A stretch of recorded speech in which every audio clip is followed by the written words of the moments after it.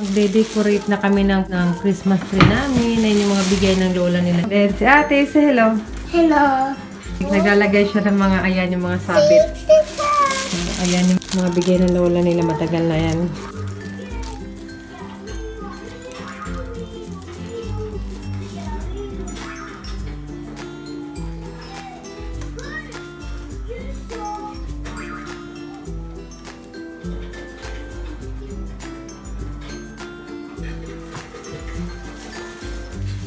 Good. Yan. Meron bigay si Papa na flower sa akin. Birthday ko pala, nakalimutan ko. Thank you, honey. Thank you. Si Papa, thank you. Ano naman yan? So, may binili pala si Papa. Thank you. What's that, ate? It's cake. Cake. Thank you. Wow.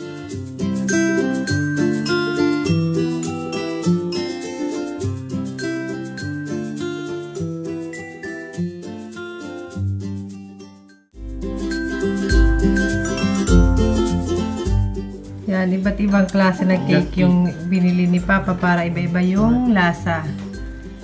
Nalagay natin dito sa vase na to yung flower na bigay ni Papa. Ayan. Thank you, thank you. Ninagyan ko nito yung water.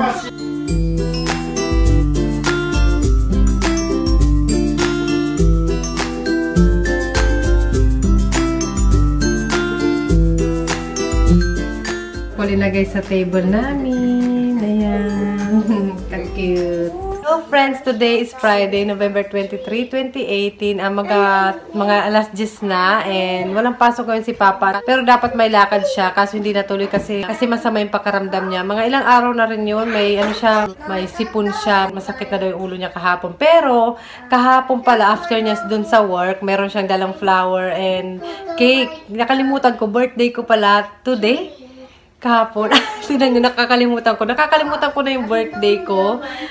So, ayun, 28 years old na ako. So, ayun. And ito pala yung aming dinecorate ni ate kahapon na Christmas tree. Ayan. Sa binan ko galing yung mga yan. And hindi ko lang dinisplay na yung iba or sinabit para hindi masyadong mabigat. And ganyan lang. Sinabit ko na rin yung socks. And ayan, yung mga Christmas tree. Meron akong vlog noon last year about dito. Wala namang masyadong nabago. Ganyan pa rin. Ayun yung star na lumang-luma na. Pero caring-carry pa rin. Hindi man halata pag malayo. Ayan. And nandito naman yung flower na bigay sa akin ng aking asawa. Dinisplay ko dyan. Yung vase niya matagal na yan. At ayun yung aking Nihongo lesson ko yan something. And ayan, sa table namin yung flower. So ayun guys, and ilalabas ko lang tong dalawang to dahil magugulo sila. And para makapagpahinga rin si Papa kasi nasa bedroom natutulog. Nagaya ng asawa ko na lumabas daw kami, pumunta kami ng park pero natutulog. Kaya okay lang yan, hayaan na natin matulog si Papa. Diyan lang naman siguro kami sa park or baka pumunta ako ng grocery store din. Tara, labas na tayo. Na marinig ni Papa na palabas na kami, bigla siya. Dahil biglaan, bibili na lang kami ng bento ito sa convenience store. Yung pala yung sasabi ni Papa na pupunta kami. Ano lang kami, nagsasakyan lang kami. Malayo-layo pala. Kung alam ko lang nagbaon ako or gumawa ako ng bento. Dito pala ito. Ayun. Ito pala. Ayun. Ayan, dito kami kakain. Yung binili namin. Ay, American dog ko taberu. Kain na si Bunso. Ayan. Kain na ate to. Ayan na sila. May mahabang slider din. Lami ibon. Ayun. Yun, kanina nang palabas na pala kami. Si Papa biglang bumangon. Sama daw siya sa amin. Sayang dapat nakapag-prepare ako ng ano. Hindi ko rin alam na dito pala kami pupunta. Medyo malayo ito sa amin. Kailangan talaga nakasasakyan. And malayo sa station. Parang may mga highlighter yung pagmumukha ko, no? So, ayan. Malaking park siya dito. Ayun si Bunso. Si Papa. Papa! Mag-i-slide sila. Yung dala-dala nila yung kulay blue. Ayun, mahabang slider. Ayun na sila. Ayun na! Hello! Ayun sila na-stuck ko. Wow!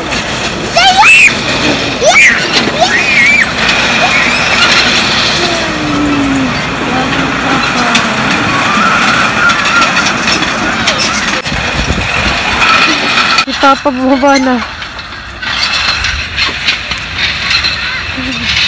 Ate! Ayan guys, magta-try ako. I-try natin. Naupo tayo dito sa blue. Sa Daiso ata namin ito nabili or 100 yen shop. Ayan, slide.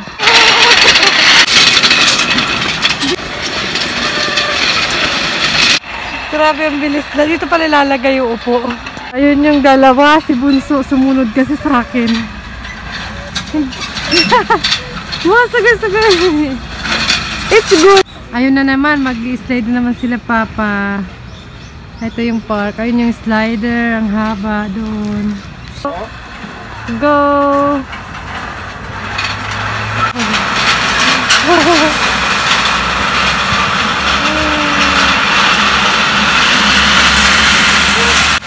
Si ate, ayun. Si ate, yun, si Bunso. Si ate nandito banda. Hello! Andun sila. Hello, Bunso! Mag-slide kasi sila ulit dito. Ayun, may maliit dito na version nun. Alin, 3 baby. May 3 baby. Para ko na rin yung anak ng asawa ko. Pasaway din yan eh. Yan na!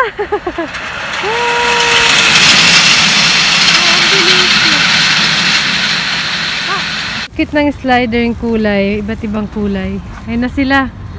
Go!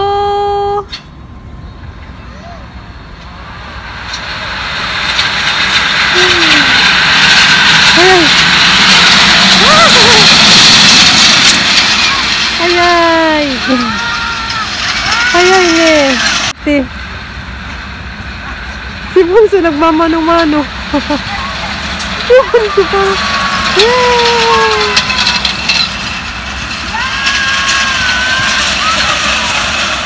Si Bunso. Tignan niyo si Bunso. Si Bunso mano-mano. Tayo pati ka.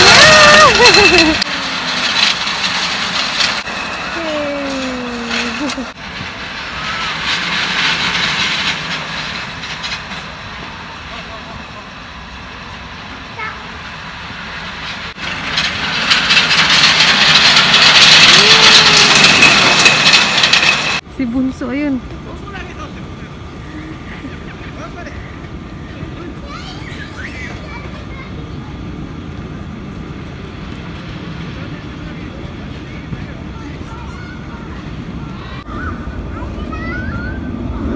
Si ate naman nandun sa aso.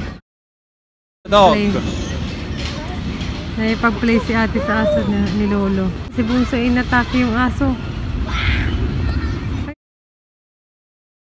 Aso ng mga bata. Ayan, dumaan muna kami dito bago kami umuwi. Si Bunso. Ayan. Doon yata yung, hindi ko alam kung ano doon. Kobe ba? Kobe doon banda. Natin sa ilalim. Maraming nangingisda dito eh. Ayun. Ayun. Circle. Abato.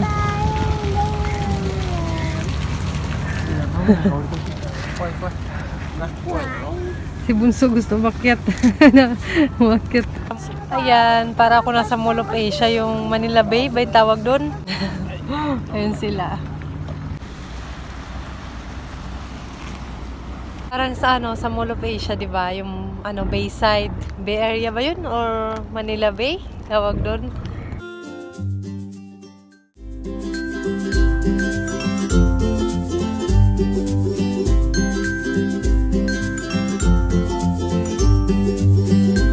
Hello friends, ang mga tuna or 3 PM ba, nakauwi na pala kami ng bahay pero ito lumabas na ako kasi natutulog yung mga bata, pati si Papa magpapahinga. Ayun, nag-enjoy naman kami sa park. Nandito ako ngayon sa labas kasi diba kanina sabi ko mag-grocery ako pero dumaan muna ako dito. Ikot-ikot muna ako kasi maaga pa naman para makapaggawa ako ng dinner pag uwi ko. So ikot-ikot muna tayo. Buti na lang napadaan ako dito sa 100 yen shop kasi naalala ko kailangan ko palang bumili nito kasi ayusin ko naman yung wallpaper sa bahay para kung may mga alagang aso lagi nilang sinisira. Nasaan na ba yung binili ko? Itong kakulay ng wallpaper namin. May sinira kasi sila dun eh. Ayan, maliit lang to. Pag nasa 100 yen siya pa talaga. Ang daming mga cute. Tingnan nyo. Ang cute, oh, tassel. Purple, ang cute. Ang liliit. Ito rin. Ang cute. Ang cute.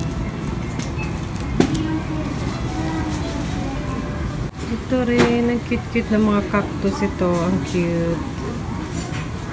Ay, di ba ito yung napupulot lang? Yung nakaraang araw, mga napulot ko mga ganito. Ay, ito pala. Binibenta siya dito ng 100 yen. Inuwi ko sa bahay, napulot ko na ganyan eh. Meron din dahon-dahon. Ayan, oh. Ito guys, gusto ko to. Ang sarap to. At saka ito. Eh, meron pala siyang bago. Hindi ko alam kung bago ba to. Ngayon ko lang yan nakita. Supermarket na tayo.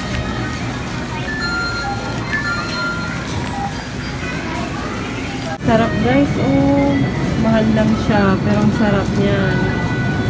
Hello friends. 5:31 na. Tulog pa sila. Kaya nandito ako sa may entrance namin. At mapakita ko sa inyo mga binili ko doon. Tapos after nito magluluto na ako ng dinner. Ito, bumili ako ng tissue. 100 yen shop yung binili ko doon is ito. Kasi sira na yung mga ganito ko. Laundry net. Bininaan ko lang yung boses ko. Gumagamit kasi ako ng laundry net pag naglalaba ako. Dumaan na rin ako sa Shimamura kasi binilang ko din si ate ng pangloob niya. Ayan, cotton. Kasi nangangati siya sa mga pang-winter. Eh, si Bunso, andito. Si Bunso nagising. Nangangati si ate sa pang-winter yung mga ganito-ganitong tela. Basta yung mga pantulog na pang-winter or pang-bahay. Nangangati si ate. So, kailangan niya ng ganito. Dapat nga long sleeves yung bibiling ko kaso wala doon. Meron sa Nishimatsuya pero medyo mahal siya. Ito sa Shimamura kasi sale today. Buti na lang may t-shirt. Ayan, cotton siya. Ano, tig 580 yen siya. Naging 400 yen na lang. Tapos tatlo pa siya. Kaya okay na siya. Ayan siya guys. Yung size na binili ko kay ate is 110. Pero mga 100 talaga yung eksakto na size sa kanya. Medyo malaki binili ko. Tapos boys yung pinili ko. Kasi yung girls, meron siyang ribbon dito, eh, gusto ko sana plain lang na white. Ayan. Mukhang maganda yung ano na tela niya. Cotton siya. Ano ko ba nasabi na cotton? Hindi ko naman binasa eh. Mukhang na-feel ko lang. So, ayan kay ate. Ayan yung tela niya. Cotton nga siya. Maganda yung tela niya. Hindi naman si Bunso masyadong kinakamot niya pag makate or napipigilan niya. Si ate kasi hindi mapigilan yung ano, kinakamot niya talaga. Say hello. Dito ito mag-soda vegetable. Bumili ako ng mga gulay-gulay. Ayan. Ito. Naghanap siya ng tinapay. Ayan. Spinach ba to? Tororo imo. Favorite to ng asawa ko. And bumili uli ako nitong buto-buto na baboy. Ayan. Kasi malamig na. So maganda to ngayong taglamig. Magsasabaw na naman tayo. Ito yung hinahalo ko sa pangsalad. Ayan. Sa ibang bag. Dito naman sa, ano to, sa 100 yen shop din to pala. Ito, bumili ako nito. Meron ako nito isa. Bumili ulit ako nito isa. Ayan. And papalitan ko yung aking panlinis sa bathtub. Ayan. Bumili ulit ako ng para sa bento namin. Ayan, silicone cup para sa bento namin. Ayan, kasi kulang yung nabili ko last time. Buti na nga lang, naalala kong pumunta sa 100 yen shop or napadaan ako doon kasi kailangan kong bumili nito. Yung pang ano sa wallpaper. Ayan. Kasi medyo may mga sira-sira yung wallpaper namin. Dun sa Japanese style namin na room. Yung cover dun sa closet namin. Sliding kasi siya. So, malambot siya kasi Japanese style siya. So, kailangan ayusin ko ulit yung pipe. Ayan. Ito naman yung sa drugstore. Dumaan ako dun. Binili ko dun. Ayan. Itlog. Dalawang klaseng cheese. Ayan. Bumili rin ako ng ito. Pinahalo ko to sa salad. Yogurt. Ito, hindi siya matamis na yogurt. Ito madalas yung binibili ko. Gatas. Ayan, sausage, tinapay, laundry conditioner. Ayan, ayun lang yung mga pinamili ko. And hindi ko alam kung mahaba na tong vlog na to. Pero yun, sana na-enjoy nyo rin today. At today pala is Friday. And enjoy nyo yung weekend nyo. And sa Sunday ata, pupunta ako ng Kyoto. Kung meron taga-Kyoto na YouTube friend ko, so pwede tayong mag-meet kahit saglit lang, di ba? So, ayun, ingat kayo lagi and see you sa susunod na vlog. Bye! Ay, ito pala yung ninuluto kong dinner. Haksay siya. Na-search ko lang sa internet yung recipe nito with canned tuna. Yung, ayan, ito yung nilagay ko sa kanya na can. Ayan. And ayan yung haksay sa Japanese, sa English cabbage ba? Or Chinese cabbage, hindi ako sure. And nagawa ko ng miso soup. And nagigrill ako ng isda. Ayan. And nagprepare ako ng hamburg para kay ate. And ito naman para kay bunso, curry. Kasi magkaiba sila ng gusto. Kasi ate kumakain na. And ito pala yung salad. And ayan, madalas hindi ako nag-rice pag gabi. Pero si Papa nag-rice. Ayan.